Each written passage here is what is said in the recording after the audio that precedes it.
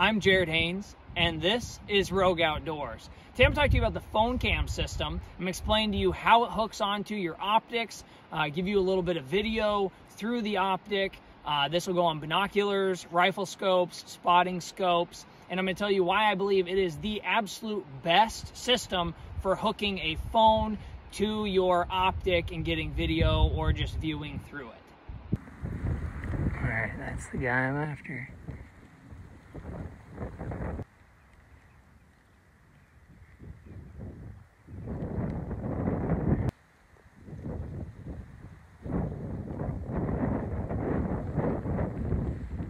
Let's start with the absolutely innovative part. So that's going to be this adapter ring. So this is what mounts to all your different rear objectives on your binoculars, spotting scopes, that kind of stuff.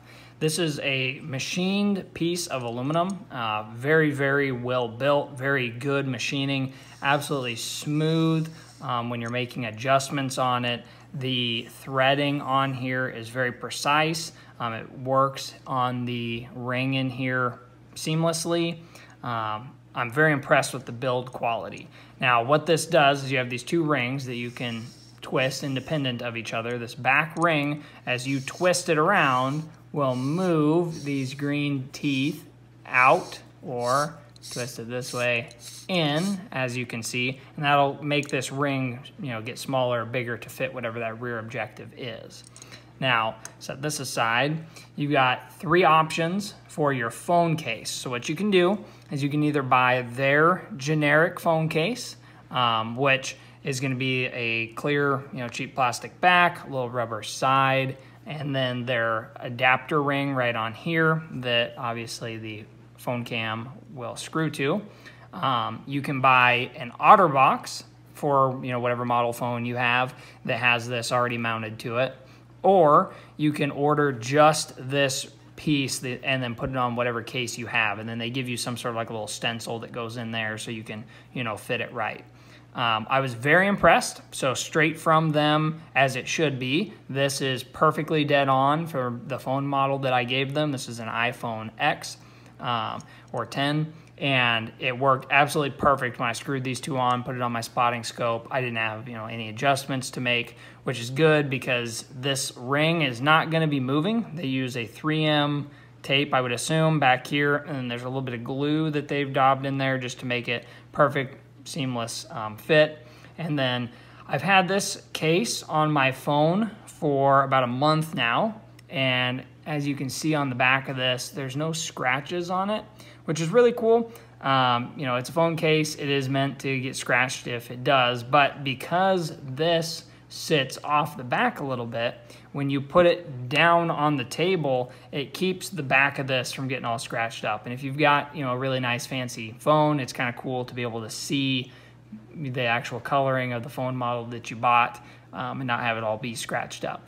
Now, let's move into how to mount these two together. So you're going to take the threading on here and just screw it into the threading there. Obviously, make sure you don't cross thread it, but I have yet to have that issue.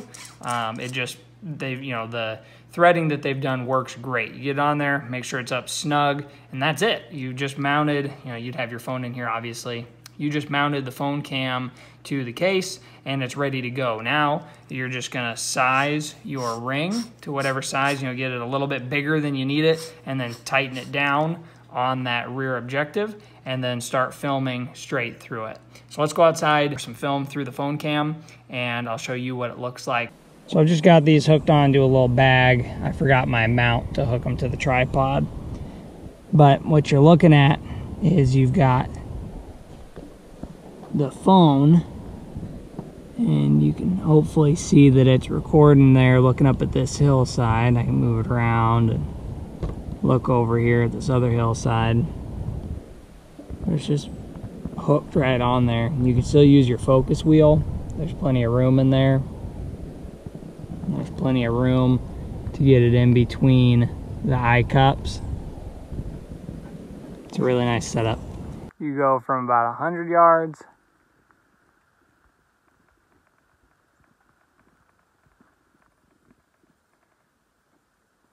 to about 280 yards. As I've shown in the video, this is the best setup. Super easy when you have that front ring on there to just screw it quickly onto different varieties of rear objective lenses. So that eyepiece, varies drastically, going from spotting scope to spotting scope, binocular to binocular, rifle scopes. And this gives you the ability to go and put it on every single one of those. That saves you a lot of money. If you go with like Phone Scope, the brand, you're going to pay a lot of money having to get different ring sizes. So with this one's buy once, cry once, if you want to call it that, although it's not really that expensive depending on which way you go. I mean, you're looking about $120, $130 maximum anyways. So that's not that bad to have something that's going to last you forever. I have now had this for about a year of heavy use and as my solid phone case, and I have no issues. This has stayed perfectly strong, never had it waver. So this is just how I carry my phone all the time, which really allows me to not miss those opportunities when you wish that you would have had your phone cam with you. It's always with me. I just throw it on to whatever thing I'm trying to take the picture through and I'm good to go. It allows me to get more pictures, videos of animals, game, that kind of stuff. And it's a big asset. So I hope you liked the video. If you did, please like and subscribe to the channel for more content coming soon. Thank you very much.